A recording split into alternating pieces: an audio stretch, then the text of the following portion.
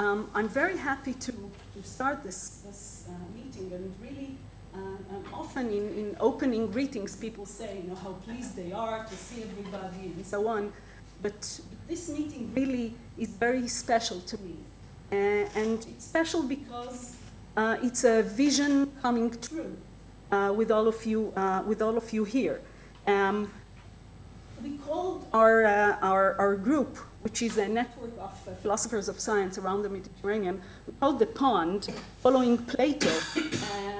And this is the quotation that we use, and Stathis will tell us a lot more about this later, I hope. Plato writes, "I believe that the earth is very large, and that we who dwell between the pillars of Hercules and the river Phasis live in a small part of it, about the sea, like ants or frogs about a pond, and that many other people live in many other such regions." Plato encourages us to look around and to remember that there are other parts of the world and that we shouldn't concentrate so much on the local culture. But I think that in contemporary academia, the problem is exactly the reverse. We see ourselves as part of an international community, international academic and international intellectual community. And we tend to forget that there are other aspects to our intellectual and other aspects of life. The international community is in fact a community that is dominated for the most obvious reasons by certain countries, certain cultures. Today these are North America, North Europe, the UK, and these cultures dominate the intellectual community. Of course, we speak the English language. This is not an international language. This is a language of certain countries, but for good reasons we use it. It's good to have a sort of international language. But we should remember every now and then that this community is not exactly international, but has its reasons for being the way that it is right now.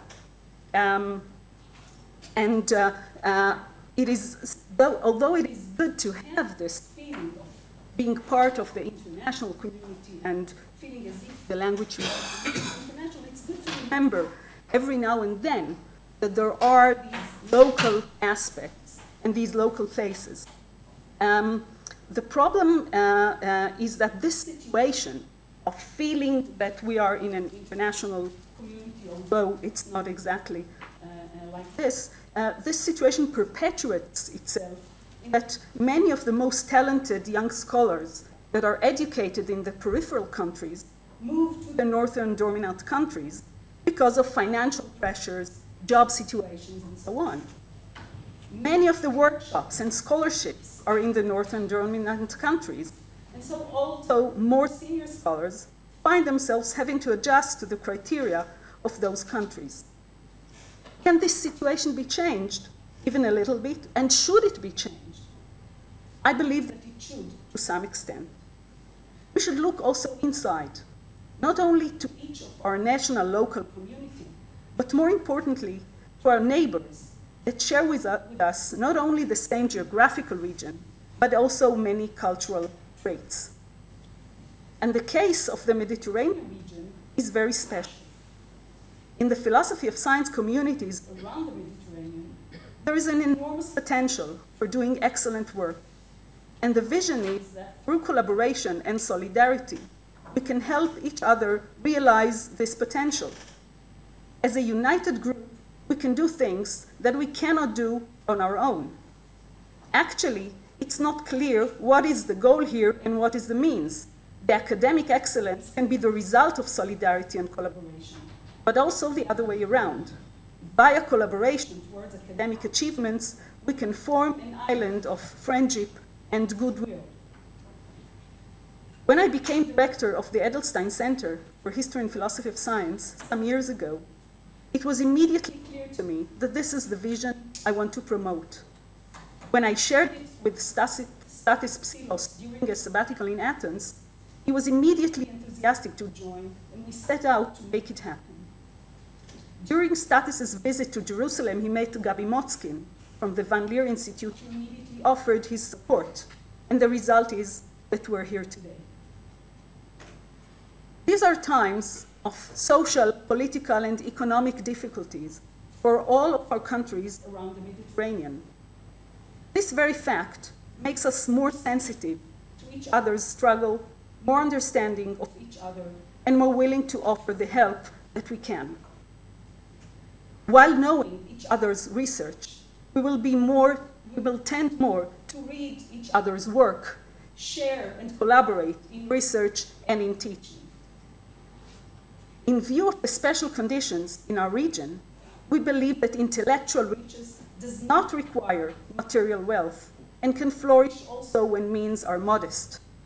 So we're committed to be aware of this fact and to use our means for the benefit of all, as we do in this conference. Finally, in these days, it's important to emphasize our commitment to forming a safe and inclusive egalitarian intellectual environment, not least of all, ones that promotes gender balance for all to share. This is the vision, and I'm full of joy that it comes true. Thank you all for sharing with us this special moment. And now let me invite my good friend and incredible colleague, Professor Stathis Psillos from the University of Athens. I'll start with something I hope it's interesting because you only came up with this idea of Phaedo, the poem. So I thought, what the hell is going on there? What's the context of this quotation? And I'm going to read out the quotation very briefly. Έτσι τι είναι έφη, πάμε γα τι είναι αυτό και εμάς εκείν τους μέχρι Ηρακλείων στυλών. Hercules Pillars. Από Φάσιδος. From Phasis river. It doesn't say river, but it's obviously. Εν μικρό τινή μορίο. Ως περιτέλμα, μύρμηγκας ή βατράχους περί την θάλατα ανικούντας και τους άλοθη πολλούς εν πωλήσει τιούτης τόπης οικίν. A translation, which is interesting, it's what Orly more or less put up. Also, I believe that the earth is very vast. That's part of Phaedo. Phaedo is one of his mature dialogues, and he talks a lot about the immortality of the soul because he's about to die. He's about to be. He's been sentenced. He will be sentenced to death by his fellow Athenians who served for so long, so well. So there are 4 arguments at least about the immortality of the soul, but somehow he puts forward his vision about the earth being round and supported by various vortices so it doesn't fall down. But the key point there is that we live in a region which is part of a larger region. We should explore this larger region. And we live in this small region, which the earth is very vast, and that we who dwell in the region extending from the river's Phasis to the pillars of Hercules, inhabit a small portion only about the sea.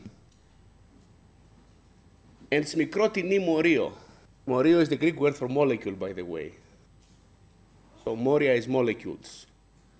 And very much like ants and frogs live around the pond, a Mars, Thelma, is the Greek word, and that there are other inhabitants of many other like places. So I think that's an inclusive vision. It points to an identity. We live around the pond, we live around the thalata. It's a small region. Μικρό τινή μορίο. It's a molecule of a structure. And we should explore the structure, but we should somehow live with the fact that we live in this molecule. And I think that's a vision of the pond, which I like very much. Now, let me show you 2 more slides. That's the ancient world according to Herodotus. That's what Plato had in mind. And of course, these are the pillars. But where is Phasis? Where is Phasis? Phasis is over there, in Colchis, in Caucasus, at the far end of Black Sea. So the Mediterranean is very inclusive, actually. So the vision is very inclusive. The Balkans are inside. The nations or the people of, living around the Black Sea, and of course all the countries that surround the Mediterranean. And that's a relatively more modern map where you can see Phasis River there on the top. Anyway, so that's about it when it comes to slides. So it's an inclusive vision. The Mediterranean is a small portion of a larger part, of a larger world, and we want to do both. So I won't say much. I would say that my own vision about the pond is captured by two words: opportunity and inclusivity. And I would very much like this to be an inclusive enterprise, including the Arab world, and as many people as possible from the regions around the Mediterranean, hoping to overcome division, enhance integration, and create opportunities for all of us to meet and talk, especially younger colleagues. With younger colleagues, things are very difficult around the pond. Due to the financial and economic crisis, there are no jobs, basically. So we should try to make initiatives to create opportunities for younger people to stay in the community. I think that's an important point. And finally, I want to thank two people. Orly, who came up with the idea and the lively quotation and the vision behind it, and Gabriel Motskin, who engulfed this idea right away and supported it right from the start. I mean, I had never met him. I came over here a year ago, roughly. I went to his office, and he put forward the financial plan about it, which is amazing, how much they can offer and what support they can give to us. And this was extremely moving because I felt at home right away. Thank you very much for coming. Thank you very much for being part of it. It's going to be the start of a long and successful trajectory which will create or reinstate an identity, the Mediterranean identity, which we all share. Culturally also, you can see it here. You feel like at home a little bit, I think. You know, traffic is mad, and things like that. Okay, thank you very much.